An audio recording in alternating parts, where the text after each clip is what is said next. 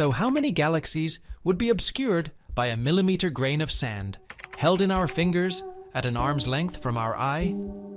586,624 galaxies, in an area of the sky so small that it is barely visible to the naked eye. This translates into a number of about 50 trillion stars. Of course, in order to observe such a small area, you need a very high resolution capability and a significant light-gathering surface.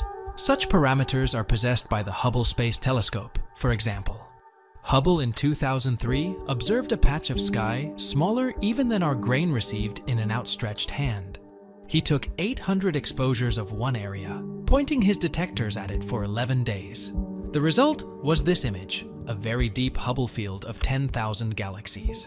If Hubble were to photograph the entire celestial sphere in this way, it would have to work continuously for about 1 million years.